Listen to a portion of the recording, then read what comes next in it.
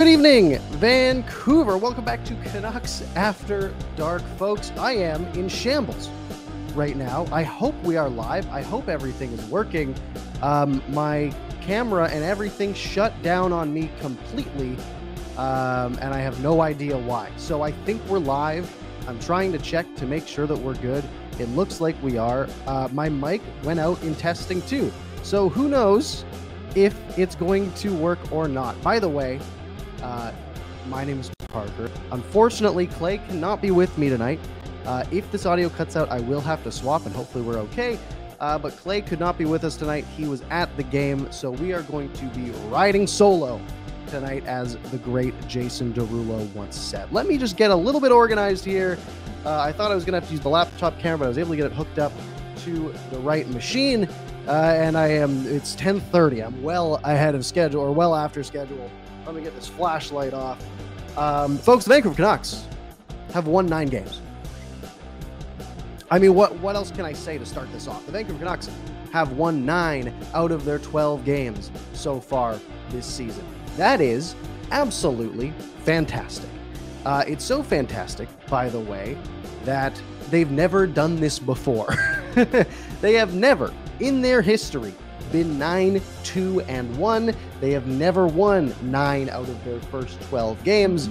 They just haven't done it. They've been 8-2-1 twice in their history. Both of those times, they lost their 12th game of the year. But in a game that looked like the Edmonton Oilers were going to be a tough team to beat. Because, look, on paper, you can talk about their bad performance all year so far, all you want, right? Their defense has been bad.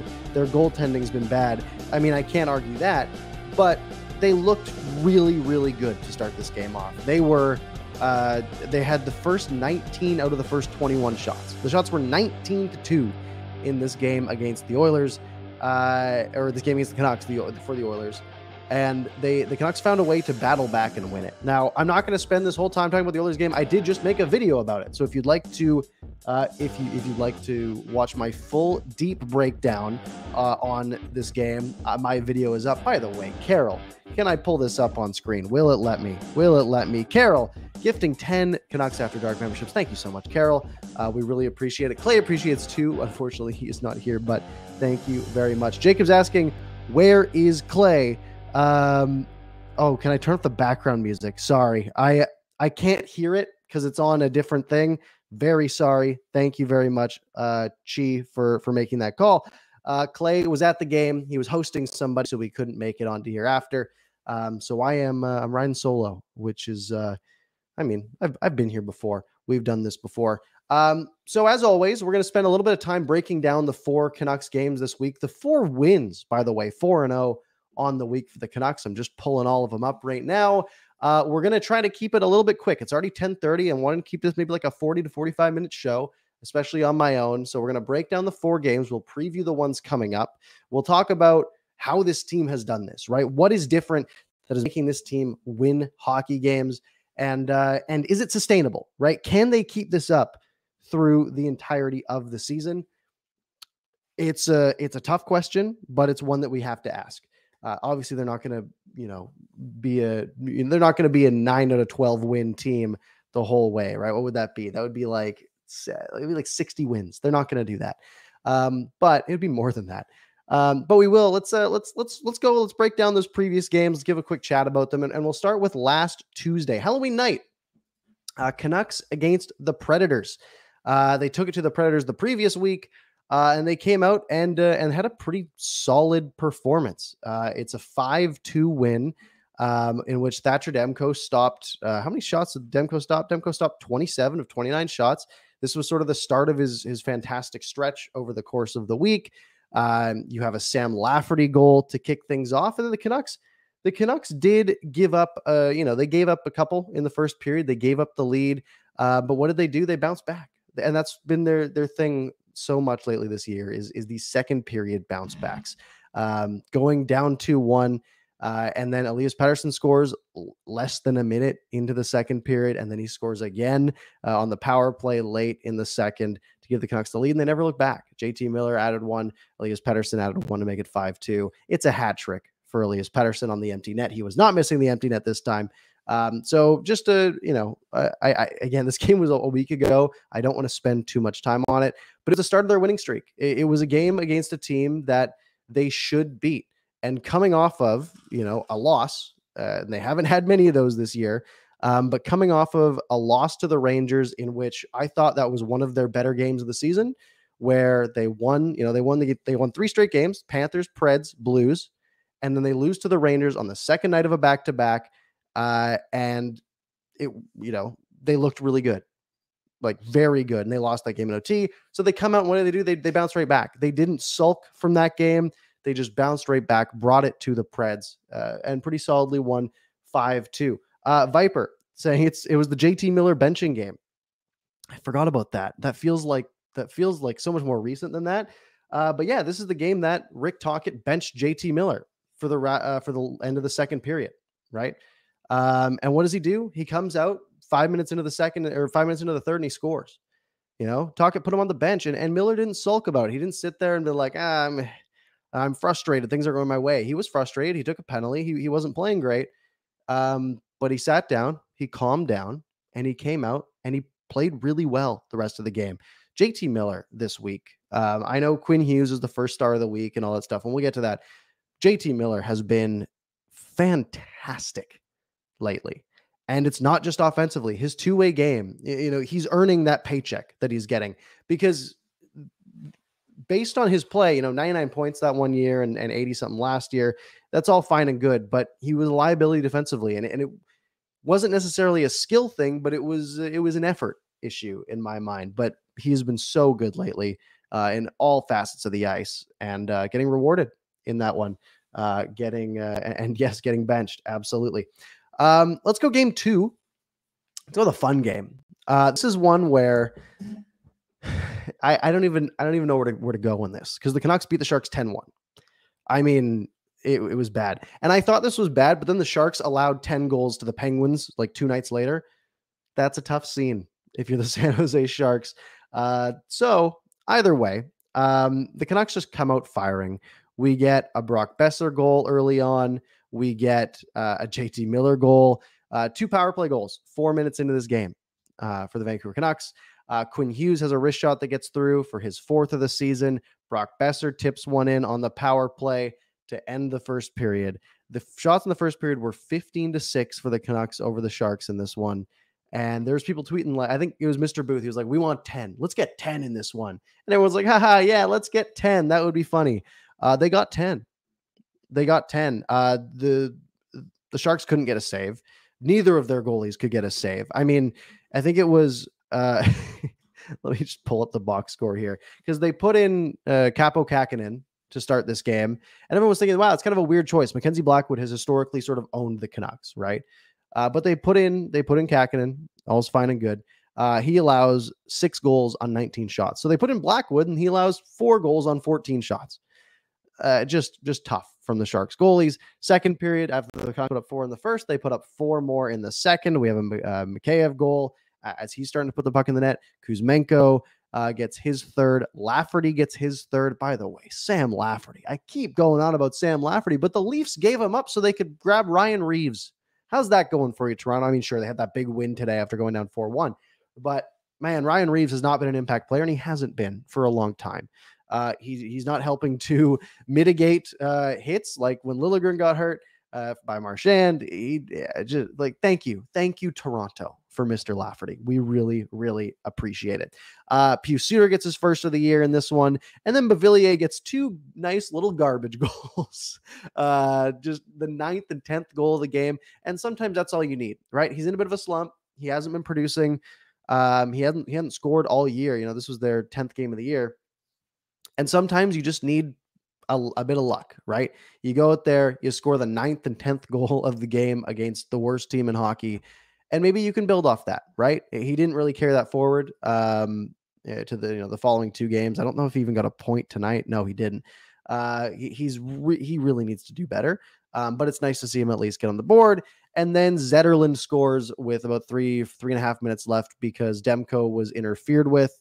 And Rick Tocchet took the high road and did not challenge for goalie interference with 4 minutes left. So Demko doesn't get the shutout, but it was deserved as a shutout. and he should have got one, but he didn't. So 10-1's the final in that game. And that one kind of sucks because, you look at the first two periods, shots were 15-6, then 10-7, just absolute domination. Then score effects catch up in the third, right? The Canucks aren't playing their top guys. They're taking it a bit easy. The Sharks put up 18 shots in the third period, and that broke Demko's shutout. So I would have liked to see them finish strong. But what this game allowed them to do is play Quinn Hughes 18 minutes. Play Elias Pettersson 14 and a half minutes. JT Miller played 15 minutes. Besser played 15 minutes. Studnicka got to play 17. Pius Suter, the top man on forwards, had 19 minutes and 42 seconds against the Sharks. And all the defense were within 3 minutes of each other of ice time, 3.5 minutes or so. They got to just basically rest everybody, right? Fantastic. So that's big. They gave them a little bit of rest, allowed them to get some depth guys going through. And then you had on Saturday night, their toughest game of the season so far. Right. Okay. Maybe the Rangers were the toughest one of the season at that point. Stars are a tougher opponent, especially right now. The Stars have come out hot on a fantastic start to the season. I think they were 7-2-1 going in this game, something along those lines. Maybe. Yeah, I think that was right. And the Canucks, I think, were 6-2-1. Does that add up? No, it doesn't add up. They were 7-2-1.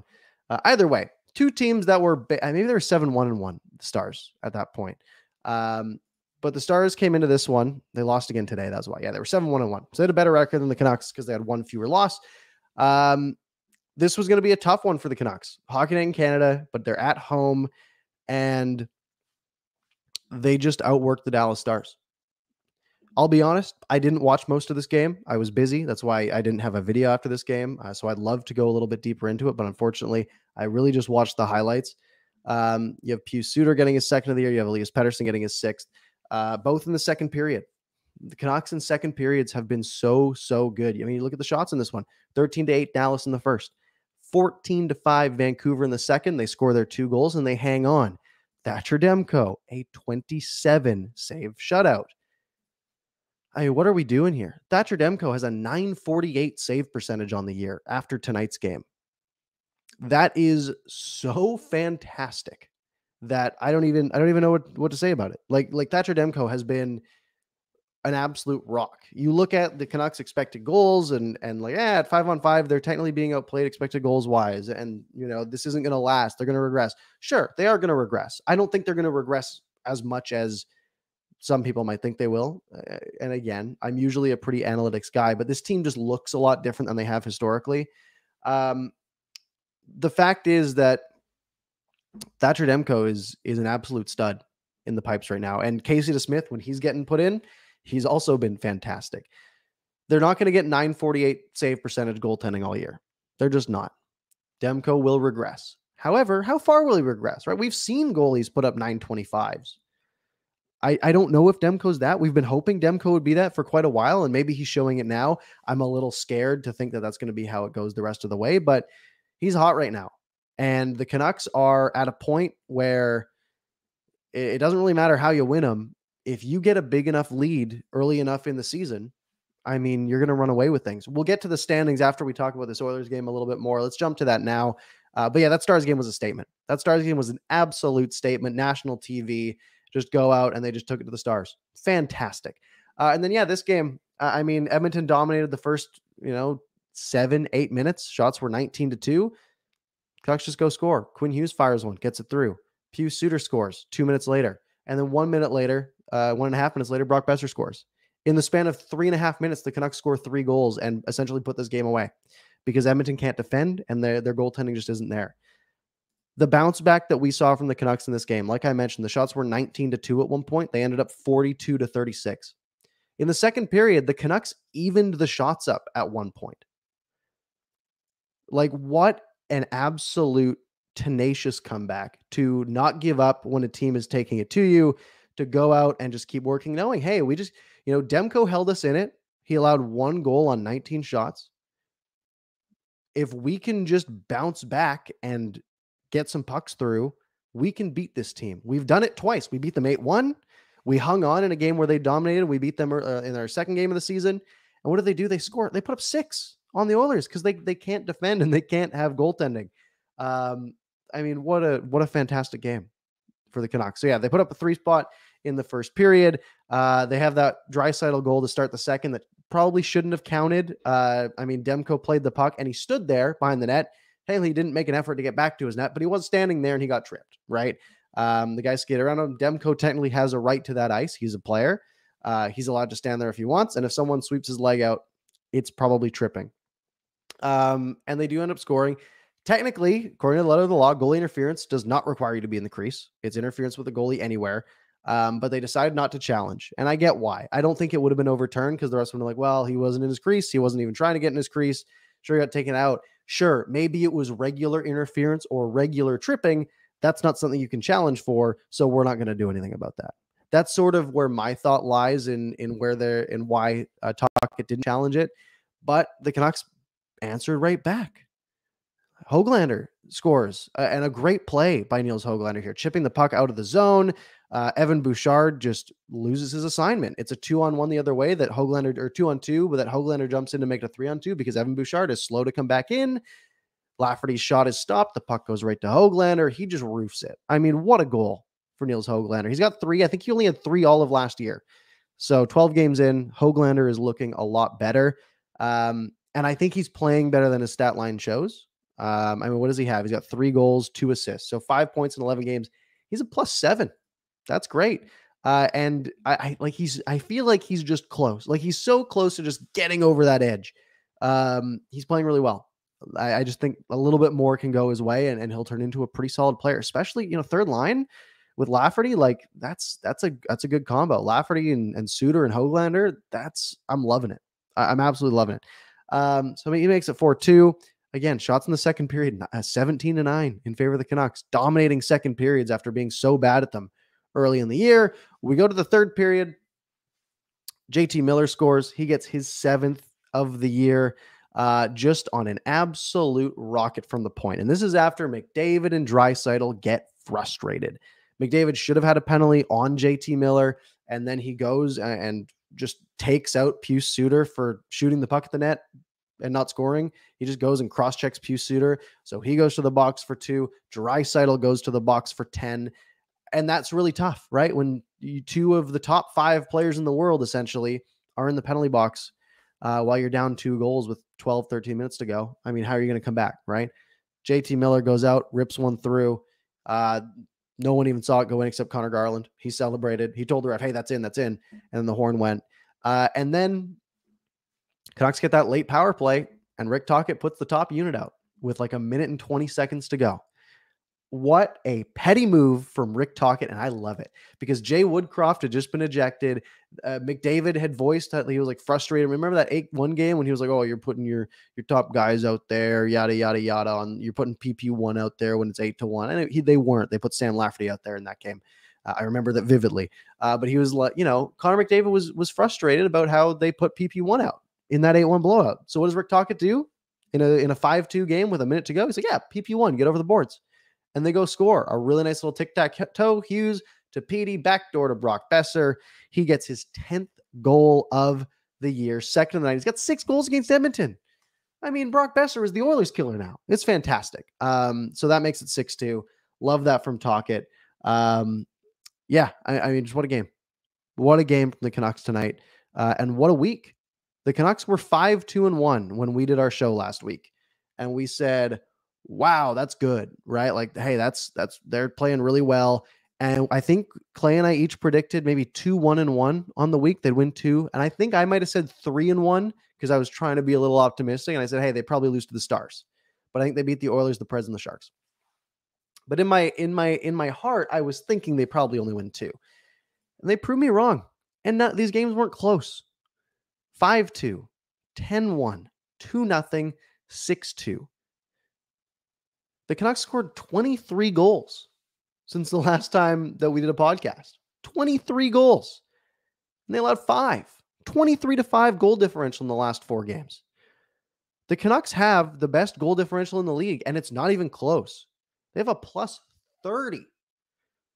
They have scored more than double the goals they've allowed. 54 goals for, 24 goals against. What a start. You literally just, I mean, there's nothing else you can say. They've allowed, except for the Bruins, the fewest goals in hockey. Bruins have allowed 23. The Canucks have allowed 24. They've also scored more goals than anybody. Vegas has 52. The Canucks have 54. This team is on fire right now. I don't know how sustainable it is. I don't know if they're not going to be this record, but you look at the lead that they have built, right? They have a 8-point gap on wildcard 2. Or I guess the team below wildcard 2, right? They have an 8-point playoff buffer just 12 games into the year. That is so big for when we get farther down the line. They're not going to be playing catch up, right? They're in the driver's seat. They control their own destiny. Coming into this game tonight, the Canucks, the Athletic has the Canucks projected at 101 points, 87% chance of making the playoffs. I mean, where was this team the last few years? They look so different. They have been so fantastic. And yeah, let's look at the standings. The Vegas Golden Knights are 11-1-1. I mean, good for them. The Canucks are 4 points back with a game in hand. I mean, they're really not that far back of Vegas. They have a 4-point lead on Dallas at the top of the Central. Dallas has a game in hand either way. They just beat Dallas. Kings have 16 points in 11 games. They've been playing really well. The Ducks, surprisingly, 7-4-0, but we don't know how long that'll last, right? I mean, the Ducks we haven't thought of as a real contender. The Athletic has the Ducks at just a 7% chance of making the playoffs. They don't think this is sustainable, right? So if we think that the Ducks are going to fall off, and I think they will, let's say we have Vegas, Vancouver, LA, and Seattle are the ones that are sort of in the mix. But again, the Athletic thinks Seattle's going to fall off too. They have a 13% chance. So it needs to be essentially Calgary, Edmonton, Seattle, or Anaheim. A couple of them have to beat out the Canucks the rest of the way. If the Oilers are going to catch the Canucks, they need to gain 14 points on the Canucks the rest of the season. They're 7 games back, 6.5, I guess, if you're doing the math, because the Canucks will play one more game. The Canucks have a 6.5 game lead on Edmonton. They have a 5.5 game lead on Calgary, just 12 games into the season.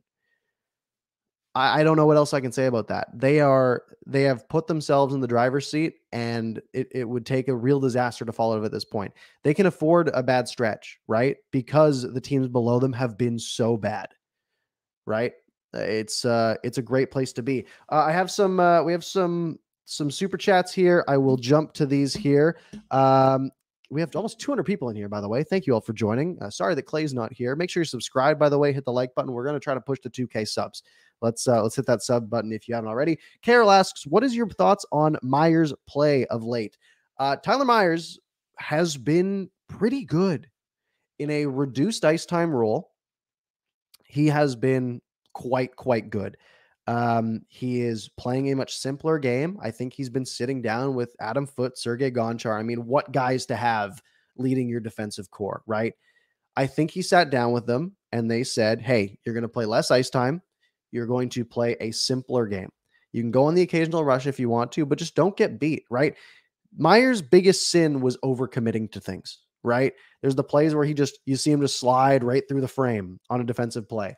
Or he'll like almost make a pinch and then bail in the last second. Like, he just needs to be simple and confident. That's all that Tyler Myers needs to do. And he's been doing that as of late. Absolutely. He's been a lot better. I think he's the worst defenseman on the team currently, like on this roster. I think Mark Friedman's outplayed him a little bit. But Tyler Myers is now fitting into that role that they need him to fill in. And I think that's been very, very, very good. Thank you very much for the $5. Much appreciated. Lucas with a $14 super chat. Thank you very much, Lucas. Won't be staying tonight, heading out from Rogers Arena. Hope you enjoyed the game. But I will say this team is good. That is all. Keep up the great work, Parker. I did see Clay on the Jumbotron tonight. Yes, Clay did make his way onto the Jumbotron. Good on him. Apparently, he sent me a text. He was like, I was on the screen. It was great. The team is good. I mean, it's tough to win 9 out of 12, win 4 straight against against a couple of decent teams like Dallas and Edmonton. And you're not doing that if you're not good. You're just not. They've been playing such a more structured game. They've been playing such a harder style to play against, and they just haven't given up, right? they've just been dominating second periods. It doesn't matter if they're down a goal, if they're up a goal, they go out in the second period, they take it to the team and they get the lead or they expand it. And that's been absolutely critical. Yeah, they've just been playing so well. I mean, I doubted Rick Tocchet a lot. When the Canucks hired Rick Tocchet, I thought, he's sort of a brute. He's the tougher guy. I have been so impressed by Rick Tocchet. The way that he, I'll just listen to his press conferences. 12-minute press conference this morning that I just listened to. And it's like, you think, oh, they hired Rick Tocchet. He's going to be like tough. He's going to be like, oh, we got to hit people. We got to, but he speaks very well. He talks about the skill factors of the game, right? He's talking about how the structure they need to play with, how we need guys to play in the offensive zone. And it's not just about, being physical and hard to play against. It's about winning and having structure and not getting too high, not getting too low. We can be on a good winning streak. We can be 8-2-1 going into this game, but it's another day. It's business-like. And he's got this team working in a way that they haven't. Like this core, we thought might be rotten, right? They get rid of Bo Horvat. I don't know how much that has to do with this. Philip Hronek's been great, by the way. But the core seemingly is okay. The core is not rotten. JT Miller has stepped into a leadership role in a way that I didn't expect him to. Quinn Hughes, the C apparently gave him superpowers. He's second in the league for points. Quinn Hughes, he's got 20 points. He's tied with Jack. Jack's obviously hurt, which sucks, but Elias Pettersson, first in the league in points. Quinn Hughes, second in the league in points. Thatcher Demko, first in the league in save percentage. I mean, what can you ask for more than what this team is giving us right now? I think I had one more. Spartan, $2. Thank you very much. Saying we only lose to real teams like the Flyers. I mean, yeah, not ideal. Looking back on that one, that was a bad game, but I think it was a wake-up call. I genuinely think so, right? They've lost 3 games this year. They lost to the Flyers, that 2-0 loss where they played bad, and they lost to the Lightning, back-to-back games. They lost 2. They were 2-2 at that point, right? And the Canucks have now won 7 of their last 8. And they have looked good in all of them, essentially. They beat the Panthers, the Preds, and the Blues. And they beat the Blues handily.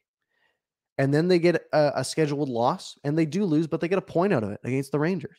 That is the epitome of what this team is doing. And what did they do? They just kept it rolling. 5-2 against the Preds, 10-1 against the Sharks, 2-0 against the Stars, 6-2 against the Oilers. They're winning these games, and they're not even close. They are taking it to these teams in a way that we absolutely didn't expect them to. And I don't have enough good things to say. Let's take a look at the schedule coming up here. We will have 3 games before the next Canucks After Dark. Clay should be back for Monday the 13th. It's a day off for, I assume most of you. It is for me. So we'll have a good show that night. They're on the road. Eastern road trip coming up. 3 games on the road. They've got Ottawa, a team that they should beat. Ottawa has struggled. There's calls for their coach's head at this point. They were expected to be better this year, Ottawa. They're 4-6. They've got 8 points. They've lost their last 2. Positive goal differential, but that doesn't matter. The Sens haven't been looking good. The Canucks need to just go out, take care of business in that one. Saturday, 4 p.m., Maple Leafs. That's a big one. That's national TV. That's the chance to showcase your team to the Eastern audience. The Maple Leafs have looked shaky also. I mean, they're 6-4-2 on paper. They're doing fine.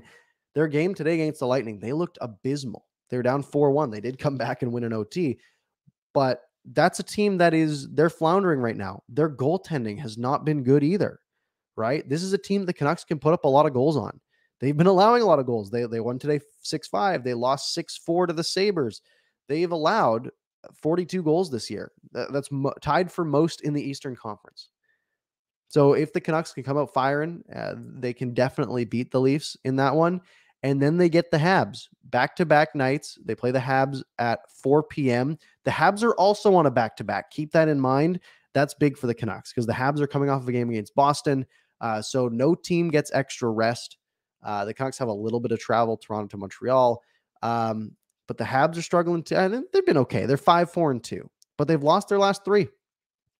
They were looking a lot better. They've lost their last 3.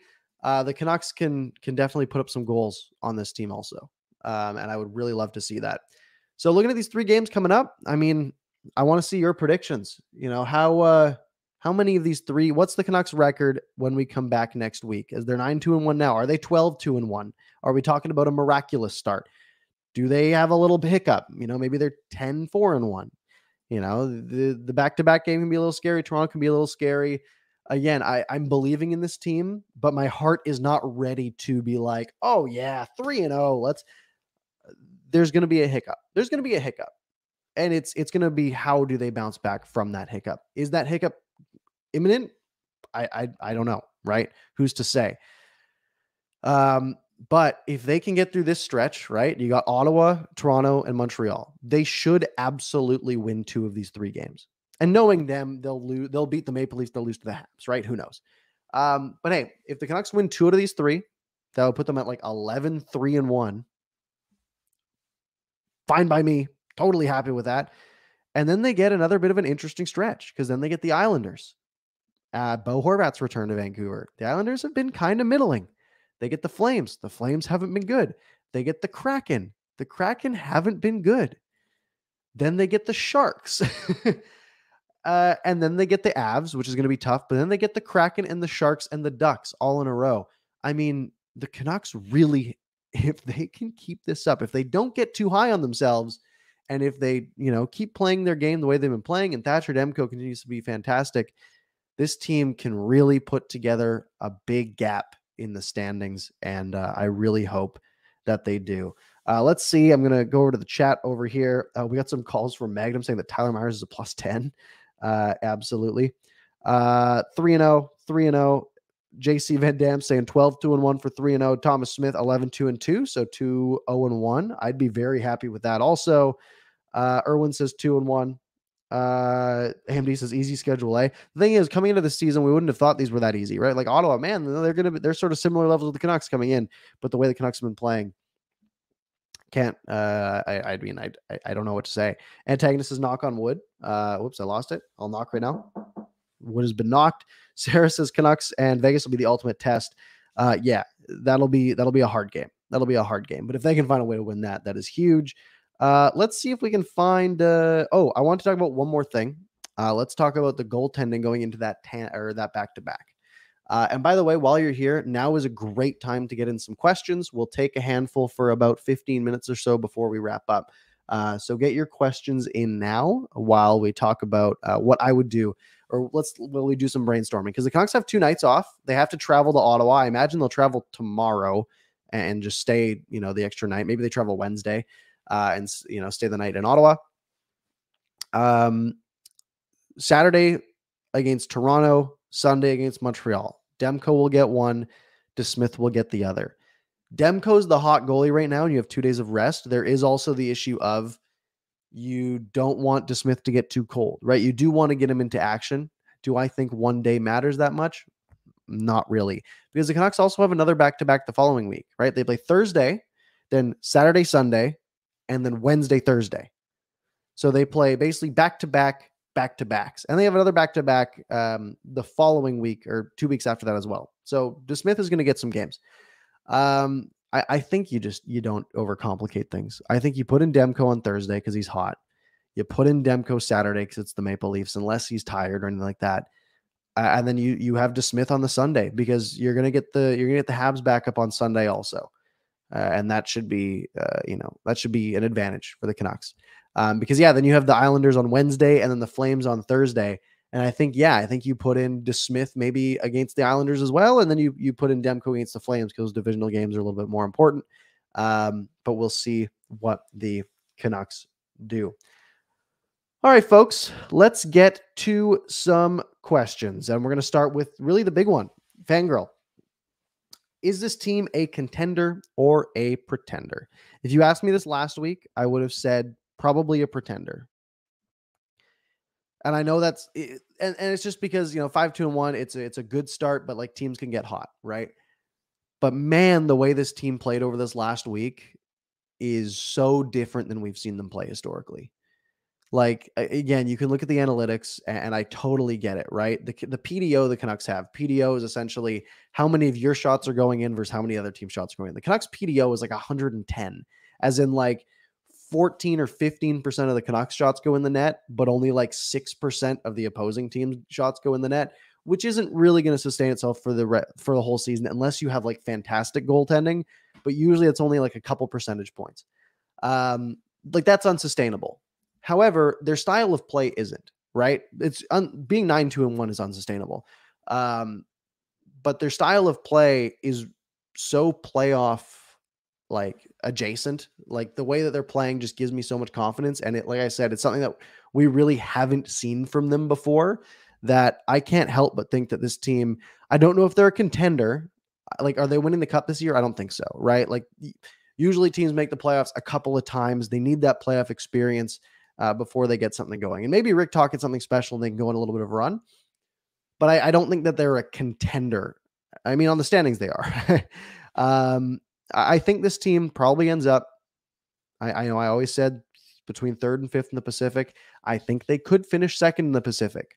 I don't think they're catching Vegas. I think Vegas is too good. But this is a team that could, they could win a round. They could win a round. They might actually be playing against a wild card team in the first round of the playoffs if they keep this up. Right? They could absolutely win a round. And then maybe they make the second round interesting. They absolutely have the ability to have a bit of a run if they keep this up all year. And the thing is, my tone might completely change. Game 40 of the season, if the Canucks have won 26 games, maybe 28 games, okay, I'm on board, right? If they're on pace to put up like 107 points, then I'll get on board. I'll get on board the contender train. I just don't know if I'm ready to do that yet. Again, it's only 12 games. But man, they've been playing great. They've been playing very, very good. Antagonist says, do you see the Canucks making a big trade soon? We've heard a little bit of rumor mill around, are the Canucks, going to try to reward their team for playing well, right? Are they going to be like, hey, you guys have earned us adding pieces? It scares me a little. Again, it's early. And you almost don't want to mess with the room at this point. But the Canucks are a defensive injury away from collapse, right? If knocking a lot of wood, if Demko to Smith goes down, the Canucks have a problem, right? Not as big of a problem because the other, like both goalies are playing great, but they have a bit of a problem. If any defenseman goes down, if Mark Friedman goes down and we're slotting in Noah Juleson, I think the Canucks have a bit of a problem, right? The Canucks are very dependent on health behind the front 12.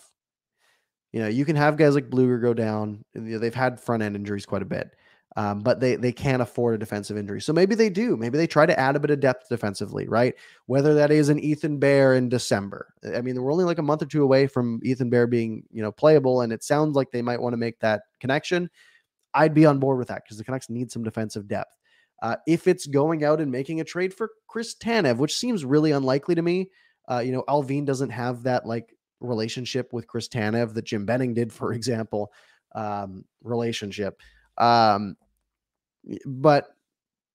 I mean, adding a Chris Tanev to this team would be good, right? That would make this team better without a doubt. It's just how you make that work, right? What are you giving up to do that? Are you mortgaging a lot of your future and maybe shortening your window? Because this team can't afford to shorten a window. You want your window to be as long as possible. But maybe it would be interesting. Tyler says, is Besser being shopped? Not a chance right now. Not a chance. Besser is the team's not selling anybody right now. They're 9-2-1. Besser's been playing so well. Sure, like some of the goals have been a little fluky, but I mean, he's on pace for like 60 something goals this year. Besser's not going anywhere. Spartan asks, is Phil DiGiuseppe a real second liner? I don't think so. I think he's found some really good chemistry with Miller and Besser. He got shelled a bit tonight. I think at one point, and I'll see if I'll find his on ice stats at 5-on-5. Let's see. He was on the ice for 26 shots or 26 shot attempts against and only out for 8 for the Canucks at 5-on-5. That's not great, right? He didn't have a great night tonight. That whole line really didn't, except for Miller and Besser capitalized on the power play. I don't think he's like second line caliber. He's 30 and he's like finally playing, full NHL ice time. But he is fitting that role so well when they have guys who should be second liners that aren't, right? Garland hasn't really stepped up. Bavillier really hasn't stepped up. So for Phil Giuseppe to go and just be sort of a perfect fit there, I don't think he's a second line skill level player, but I think he's fitting in with Miller and Besser so well that he's elevating them and becoming worth it being on that second line. What else do we got? She asks, is there a top 4 D-man we can get to play with Hughes? I assume that means Hughes. You said huge. He's not very big. Unless you mean Myers because he's huge. Either way, I'm really liking Hughes with Hronik. I don't really want to mess with that. I think if you can get a top 4 D-man to play with like Cole or Susie, I mean, I'm good with that. If you can get any D-man at this point, they need some depth.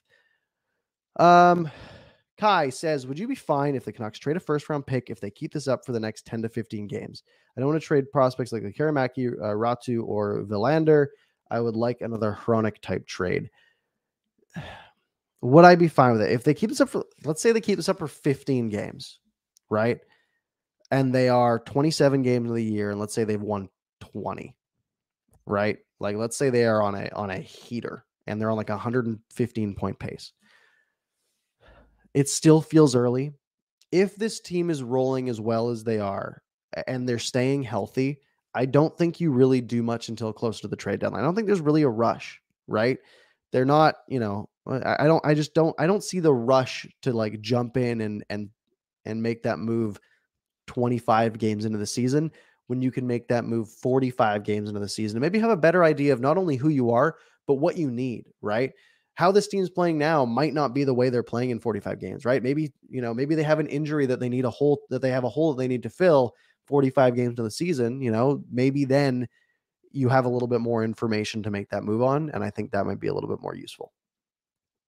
So I would prefer if they waited. Let's see what else we've got. Kai says, hear me out. Imagine Myers plays amazing the next few months and we actually flip him. A guy with his profile, I wouldn't be surprised if we got something decent.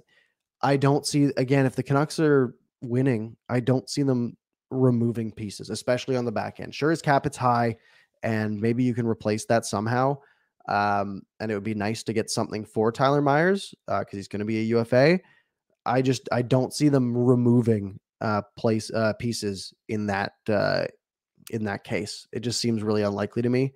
And I don't know if I'd want them to. Again, if this team's rolling, let's roll. Let's have some fun. Let's have some fun for once.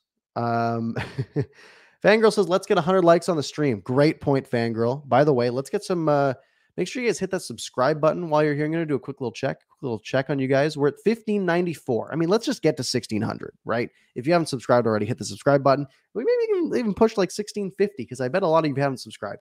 So hit that subscribe button if you have not already, and the like button while you're here. Thank you all, of course, very much for joining. Antagonist says we saw a couple of shifts where Hughes with Myers tonight. Yeah, we saw a lot of defensive shuffling tonight when the Canucks started bad, right? Shout out to the D coaches, right? I think it was Gonchar maybe in the lead on that, where he just, the D wasn't playing well. They were getting outshot 19-2. They mixed things up a little bit. They go on the ice and score. Fantastic. Tyler Myers says, you can always count on me. Fair enough. Thank you, Mr. Tyler Myers. Let's see. Viper says there's not many right D-men around the league that are available. That is true. That's why, even though Ethan Bear might not be like super high profile, I would like to make that move.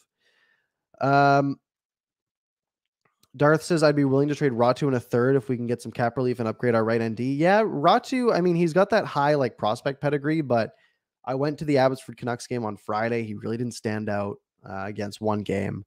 I'm not very high on Ratu right now. And I think if they made a move on him to get some, some right-handed defenseman help, I really wouldn't hate that. I really wouldn't hate that.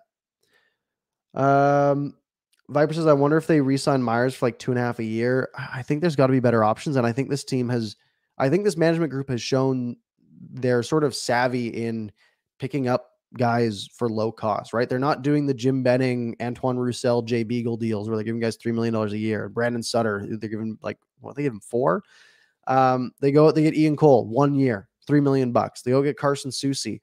They go out and they get Sam Lafferty for pretty cheap. They go out and like Pius Suter for pretty cheap. Teddy Bluger, who we haven't really seen yet, for pretty cheap.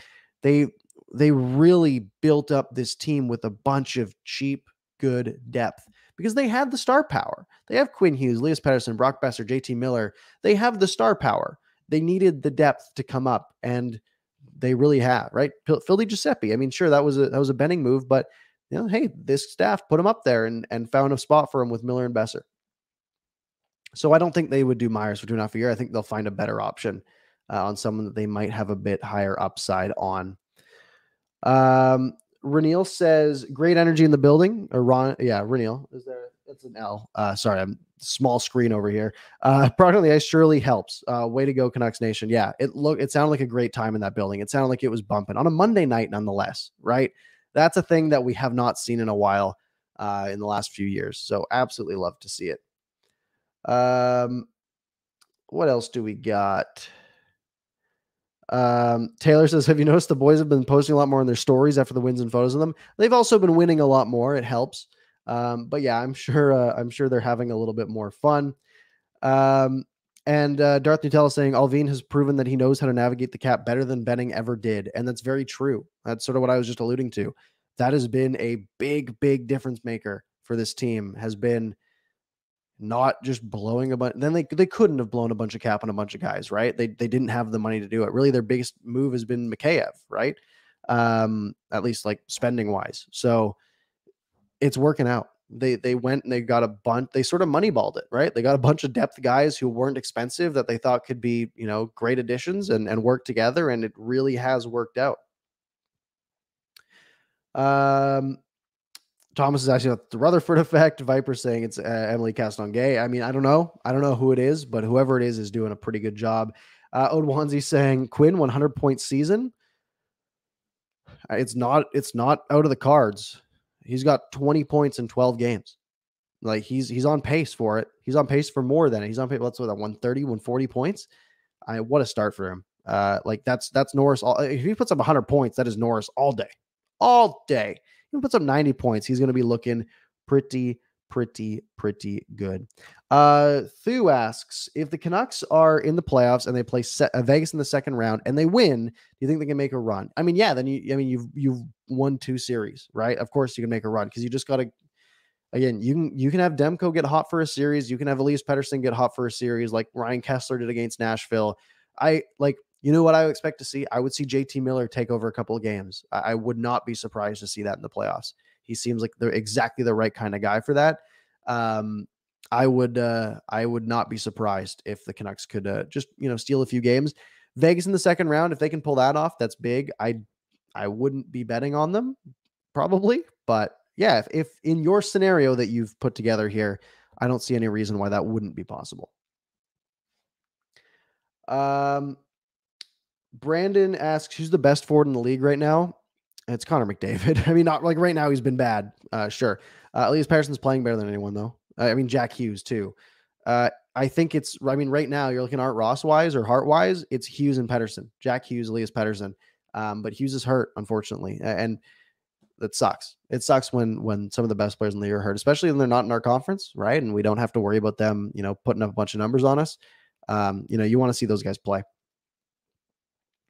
Jaskrin says, is Hronik who we based the Horvat trade on or Ratu? It's Hronik for sure. That was the pick. Infamous has been watching the Canucks since the mid-90s, and this is for sure the best team I can recall. Now their record reflects it too. I would disagree with that because that 2011 team would play such a dominant style where they would sit back and just they'd play basically, they would just Muhammad Ali it, right? They would rope-a-dope these guys where they would just allow them to have all the pressure, and maybe it's like 1-0. They'd go out in the second period, they'd go out, they just score 2 goals, then shut it down. Like they had so much control over the game in those years. This team is not that right now, but they seem to have the potential to be more defensive depth, and they can get close. All right. We are at the 50-minute mark. I think we have almost 250 people in here, by the way, which is absurd. I'm sad that Clay isn't here. But folks, make sure you hit that subscribe button. I think we're going to wrap up there. You can find me on Twitter at ParkersPucks. My YouTube channel at ParkersPucks is right at the corner of 4,000 subscribers. I'd love if you jumped over there if you haven't seen me before. Folks, the Canucks got some big games ahead of them. They can genuinely be near the top of the conference by the end of next week if everything goes right. I really appreciate you all stopping by. It is an absolute blast covering this team right now. Night in, night out, just having fun watching hockey, having fun talking to you guys. It is a blast. So make sure you're subscribed, hit the notification bell. We're here every Monday at 10 o'clock, except this one was obviously an exception because of the game. Otherwise, yeah, it was, what a great night. What a great night. What a great week. What a great week. Let's have a good November. Have a good night, everybody. I'll see you next time.